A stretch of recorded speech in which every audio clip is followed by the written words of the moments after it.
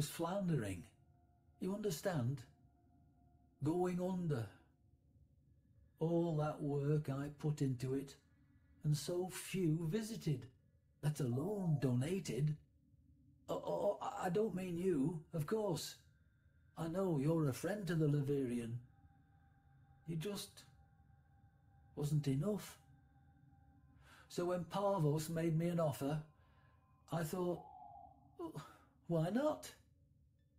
Just let it go. Let it all go. I took the deal, Tenno. I shouldn't have, but I did. Oh, if only Dante was still around. Please, you must come see me.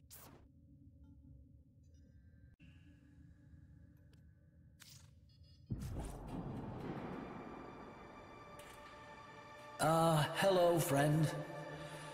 You find me now amidst the bones of all I am, of the thing that mattered most to me in my too long life. You know, I wasn't sure it was possible to be less than a man, for I was a man once. This room was to be a shrine to one of my dearest friends, but now that shall never come to pass. Look around, and I will recount what was meant to be.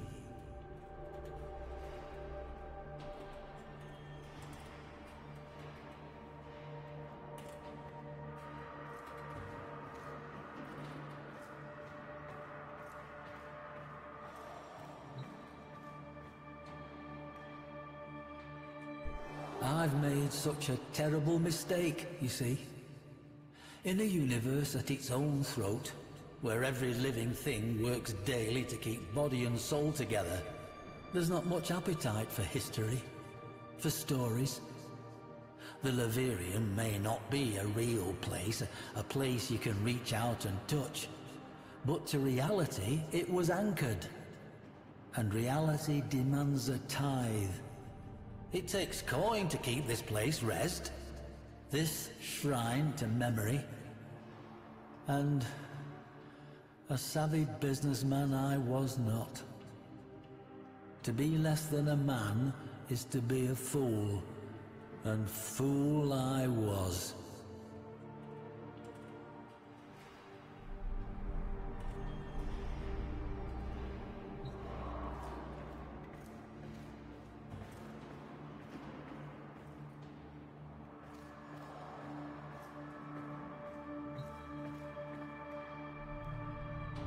Did I never tell you of Dante?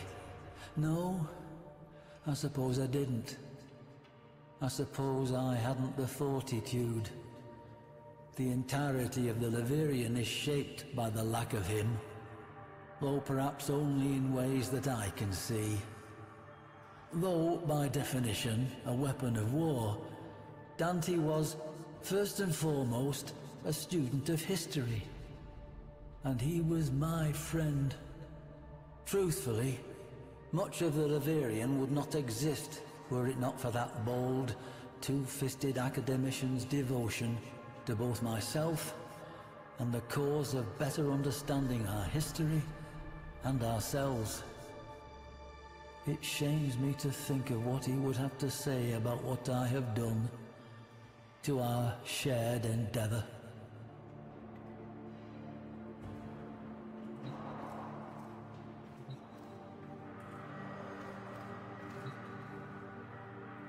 Parvos Granum, you know the name. He of the gilded hand and gilded tongue.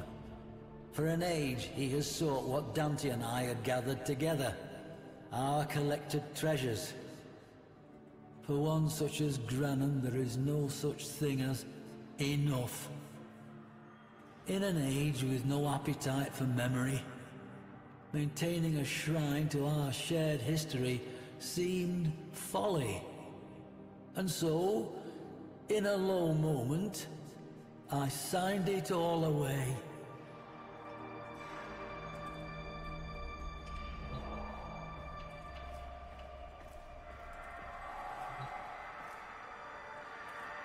I I do not know what possessed me in that moment.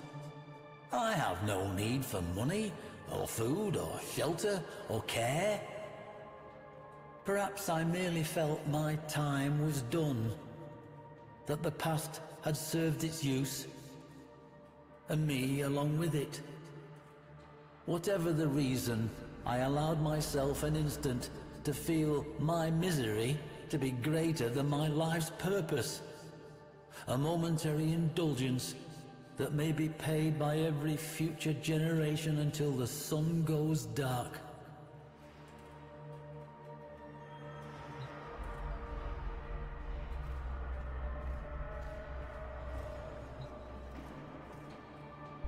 I would give much for my friend to have been here.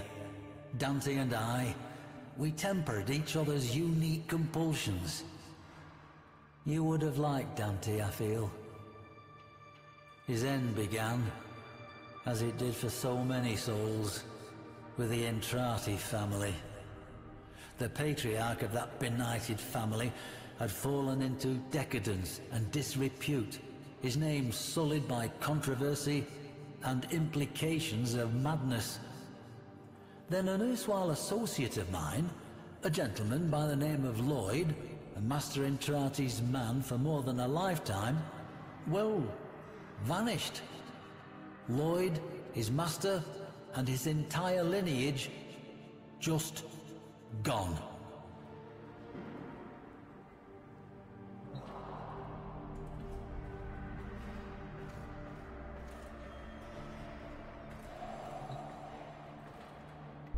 There were rumors, of course.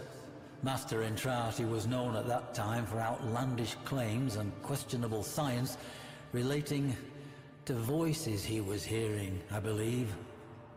Gods from beyond the veil and whatnot. After the disappearances, Dante, never one to let a good mystery go, insisted on infiltrating the Entrati manse and learning the truth for himself. I, however, being more familiar with the confidential details of Master Entrati's interests, urged him otherwise. I suppose you wonder why I would do such a thing, if I believed Master Entrati to be fit for little more than the asylum. Lloyd was, as I said, a dear friend. We spoke often. His last missive to me was a simple one. We end as we began. As a student of history and its occult apocrypha, I know the terrible import of those words, and so I cautioned Dante to remain by my side. He promised to do so, then did otherwise, and I never saw him again.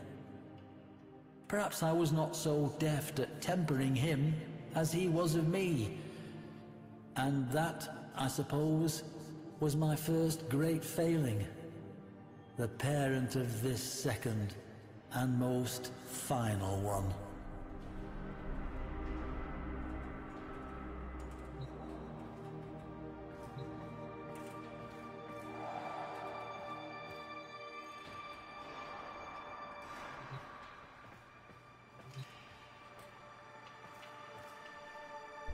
I imagine you surmised why I have summoned you here. To ask that, in the name of whatever friendship we share, to lend your aid to my impossible predicament. To help preserve, not me, not this shadow of a man I once was, but to keep this monument to history alive, so that future generations may learn from it and never repeat our most shameful mistakes. Granham's obsession with that bygone age demands pieces of such. Ironic, really, that one man's interest in history serves only to strip an edifice whose singular purpose was to protect it. But there remains one slim hope: the sourcing of artifacts from places other than the Leverian, sourced by you at my direction. Help me, friend.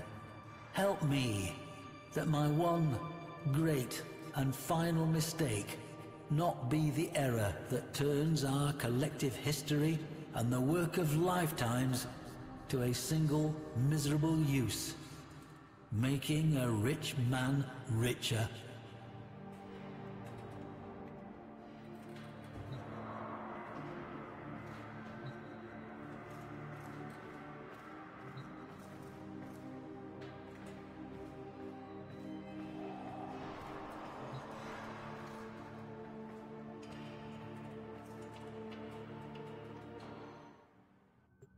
Unread inbox messages make me ill.